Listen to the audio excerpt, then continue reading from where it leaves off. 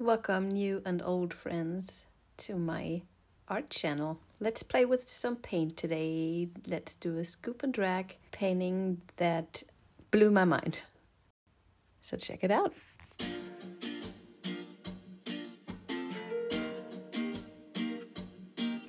So the first color is gonna be a custom color. I mixed fluidart pigments, pearl black and indigo river together to create this deep dark violet. I have a code in the description box if you want to save some bucks on that stuff. It's very affordable mica pigments. Speaking of pretty colors, this is Aphrodite. It's a little piggy. And the next one is a piggy as well. It's Athena. Beautiful rose gold. More gold than rose in the end. Beautiful.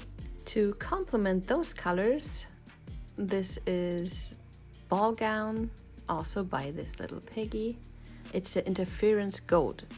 And this is the star of today's show. This is Pretentious.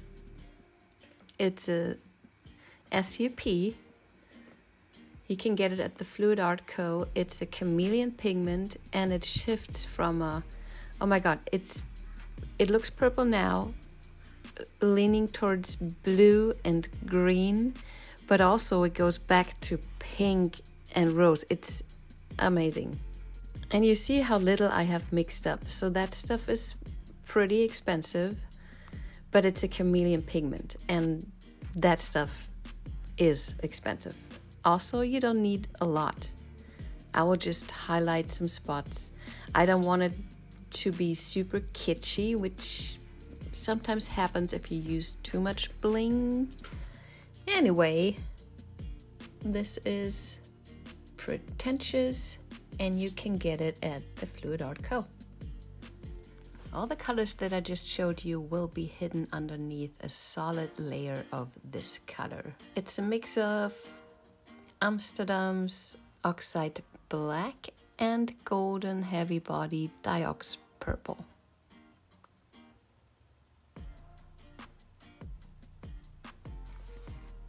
I've got two cell activators, one in titanium white and the other one is blue turquoise.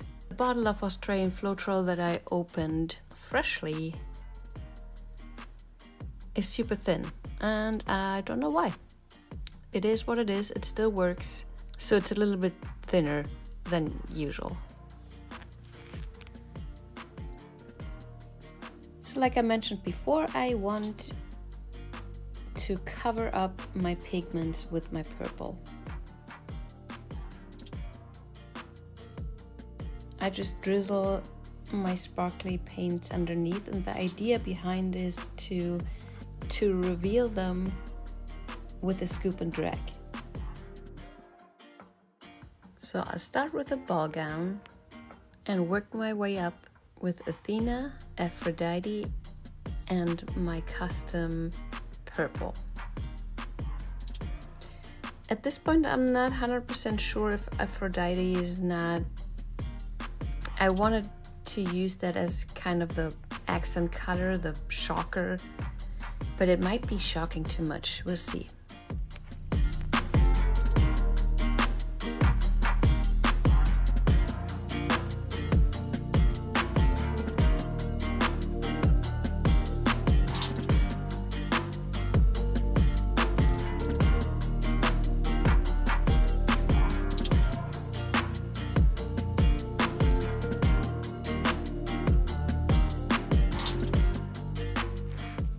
Okay, next step is covering the whole thing up with my dark purple color. I use the spreader to make sure the layer will be evenly spread out and not too thick. I only have to worry about the middle of the canvas really, because as you know, we will spin. And that'll help me cover the whole canvas with the purple. Okay, and now we're gonna paint on that. At first, I do a swipe with Pretentious on my palette knife and no cell activator. I'm just curious how it reacts on a solid color.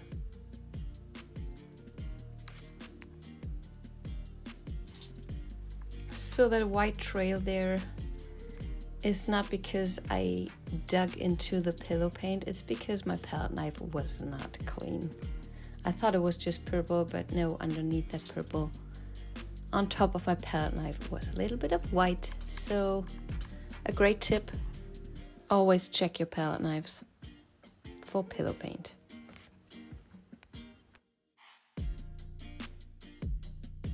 Let's start loading our palette knife. So first color is my blue turquoise cell activator, followed by the white one,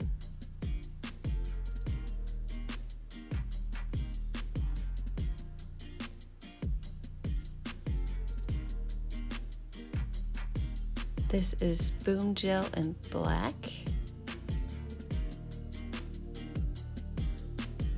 I love to use that right behind my cell activator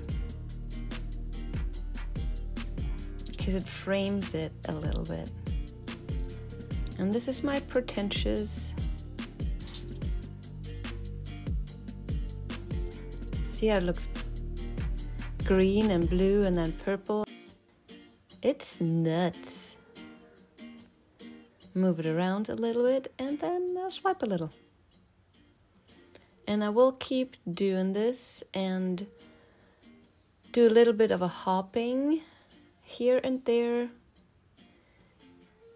to add some color and also to reveal some color. The reveal mostly happens with the scoop and drag. I barely touch the surface when I do this. So in the first swipe you can see in the middle there's almost white. That's because I went deeper into the pillow. The last one I did is darker because I didn't touch the pillow underneath. Okay guys, watch me play. This is a fun one. Let me know what you think about Aphrodite. Is that, should I have not, or is it crazy in a good way?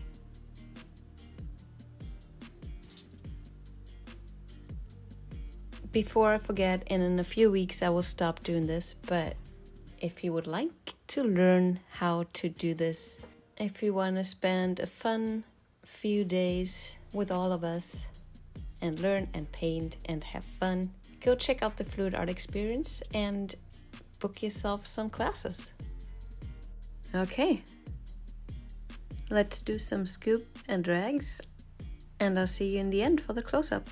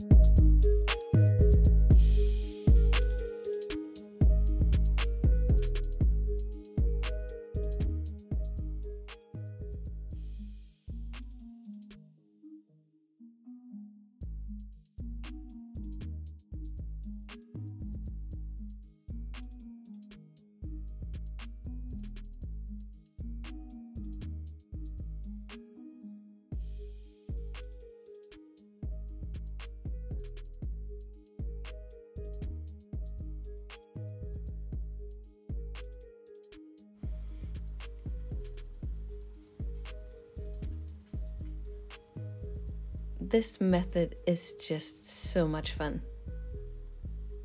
and so interesting to look at.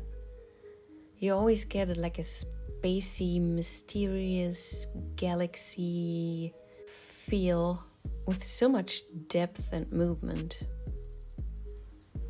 I'm a big fan. Tune in on Sunday the 23rd when all the teachers of the Fluidart experience will create a piece that they will bring to the event in Dallas this November. So if you want to meet them all, Sunday 23rd. Okay, until then, be good. Bye-bye.